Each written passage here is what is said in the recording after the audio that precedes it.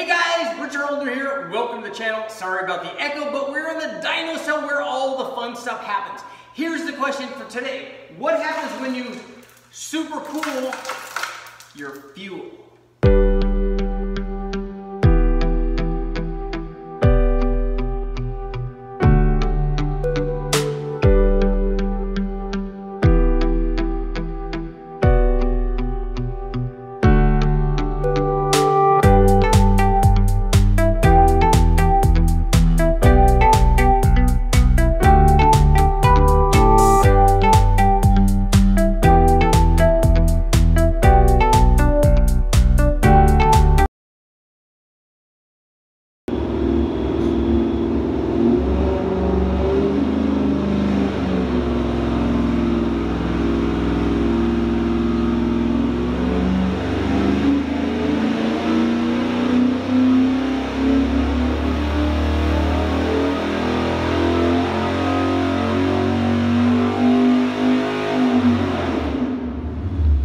We're going to get things started by taking a look at the change in fuel temperature running through my cooling unit that I made.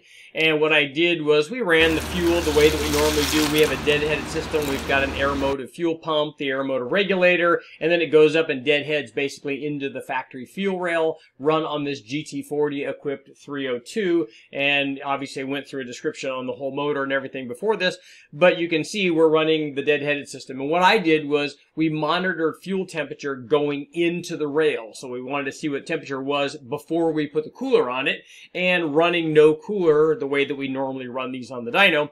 The fuel temperature was about 91 to 92 degrees is what we see here. I know we see what looks like a big spike, but the scale on this thing right now is only 1 degrees or 1.25 degrees. So we'll see when this will flatten out and essentially be nothing. It will be perfectly flat when we put the other version up here where we ran it through the fuel cooler. And so the fuel cooler basically was something that I borrowed from my buddy Mark Sanchez. It basically is just an oil cooler because obviously it will work with the kind of pressures that we're running in the fuel. And so we're running our air motor pump into the regulator, and then what I did was the fuel coming out of the regulator, we ran through this oil cooler essentially, and I took the oil cooler and stuffed it down into a 5-gallon bucket chock full of frosty cold ice water. So that cooled the fuel off quite a bit, and we monitored the temperature of the fuel coming out of the cooler, between the cooler and the fuel rail, and you can feel that the temperature of the fuel was down dramatically because it would cool off the fuel rail. So the fuel rail actually would be cold to the touch when we were running this thing. So run the way that we normally run it on the dyno. Our fuel temperature going into the rail was about 91 to 92 degrees, and here's what happened when we ran it through the cooler. You can see dramatically lower. In fact, running it through the 32-degree transfer medium with the oil cooler, we got the fuel temperature down as low as 44 degrees. So it was a pretty big change. You're talking about, you know, nearly 50 degrees of temperature change here, which is quite a bit. And so you can see now what I was talking about, that the fuel temperature before, basically a flat line varying by only 1 degree. And then the fuel temperature actually dropped as we were running this, and then rose up a little bit right at the end. But we had very, very cold fuel temperature, and this was a big change. Now, one of the things I have to point out here is that fuel temperature in the car actually would be quite a bit hotter than this, because we're not compressing the fuel. It's a liquid, so we're not getting, it's not like boost. It's not like we have, 45 or 50 or 60 pounds of boost. It's just, so we're not compressing it, but you do get a lot more fuel temperature from the way that we run the system. So we're running the fuel obviously through the engine compartment, which is very hot. It's hot outside. We get radiant heat from the ground up. So the temperature of the fuel in your fuel tank, especially on a hot summer day, is probably going to be a lot hotter than this. So if we were able to cool it down, the delta change would be even more dramatic than this. But now let's take a look and see what kind of power change we got from this temperature change. Naturally, I was very excited about the change in fuel temperature, and that my rigged up system using the oil cooler from Mark Sanchez and the simple bucket of ice water had that much of an effect on the fuel cooling. I like the fact that we dropped it by 45 or 50 degrees. And so that was a significant change. Like I said, it would be even more, if it would be even hotter in the car. And I still think we could bring it down fairly cool, even if I had to bring, if we could get the fuel temperature up to 120 or 130 or 140 degrees, which I think is easily possible the way that it's running around in the car, and then we could run 2 of these systems, run 2 buckets of ice and 2 coolers and get the fuel temperature down so we could get a bigger change. I was hoping for some fairly big power numbers. The thing that I was hoping for when I did this test going into it, I thought, okay, this is going to be very cool. We're going to get more charge cooling, which is going to be beneficial. You know, we're going to make more power. This will be like running, I was hoping that it would be kind of the equivalent of running a difference when we run E85. So maybe I'm going to need to redo this test on a supercharged application where we have more temperature, and maybe we could use the cooler fuel to make more of a change in charge temperature, because run naturally aspirated, it did what things do when it made basically no difference. It did what things do when I run this kind of test with the E85 on a naturally aspirated motor like this. I don't normally see a big change in power when I run E85 on a fairly mild NA motor that doesn't have very, very high compression, isn't running on the limit of a knock sensor like even like a Coyote or a direct injected LT motor, or any kind of boosted motor. Every time I run E85 on a boosted motor, whether it's through carburetors on top of a 671 or 871 blower, whether it's blowing through with a twin screw or a roots blower or a centrifugal blower or turbos or anything, whatever I put that on any kind of boosted application, whenever I run E85, we see a fairly significant change in power. And that's really what I was hoping for here when I did this fuel cooling, especially after seeing all of the work that Freiberg and Dulcich and Brule did on Engine Masters with changing the fuel temperature and cooling things off, the carburetor, the intake manifold, all of that.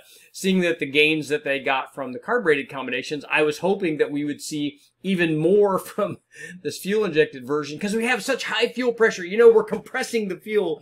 We're not actually compressing the fuel. But I was hoping for a big change, but we really didn't see it. I mean, we're seeing a little bit of wiggling here and there, but we saw that kind of thing from variations in run to run.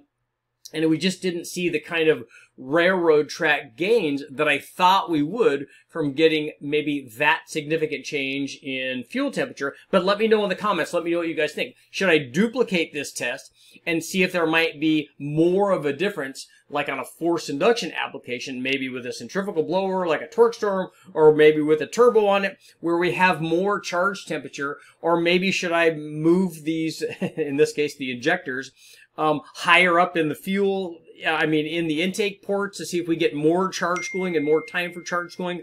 Let me know what you guys think in the comments. Let's get to our conclusion. Okay guys, it's that time again. What did we learn from our video on our test running and cooling the fuel on our fuel-injected modified 302 Ford motor? Well, this test was actually a little disappointing for me. I had really high hopes for that, and I'll tell you why. There are really 3 reasons why I had high hopes for this. Based on the testing that the guys from Engine Masters did, Brule and Dulcich and Freiberger, when they did testing on cooling the fuel for their carbureted applications, they actually saw a power gain. And I've seen this in the past with cool cans, and also I know from personal experience, cooling the fuel on our big block Chevy, the 454 that we had, the carbureted combination, cooling the fuel at the very least cured vapor lock. So we knew it was good for that, but I also expected power gains from cooling the fuel on this application. The other thing is, if we take a look at the testing that I've done on E85, we know switching over from, normal gasoline, even if it's race gas, to E85, we always see a change in power. And part of that is from the cooling effect offered by E85. So I thought that kind of lends itself to thinking, yes, this is going to happen.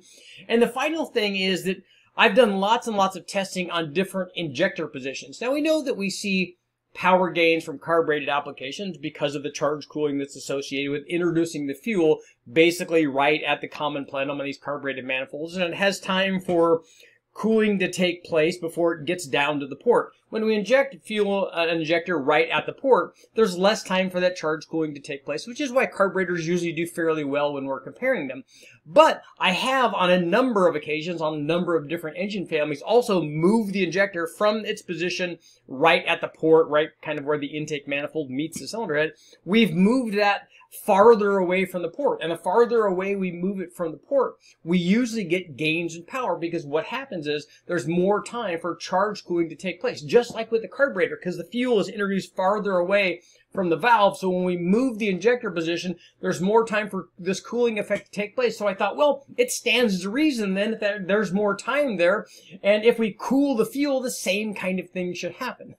But unfortunately, we didn't see that. So that begs the question, should I revisit this on a boosted application? Should I maybe try a different kind of fuel? Let me know in the comments what you think I should do. I'm Richard Holder. Make sure to like, share, subscribe, ring the bell, do all that stuff. I'll keep testing.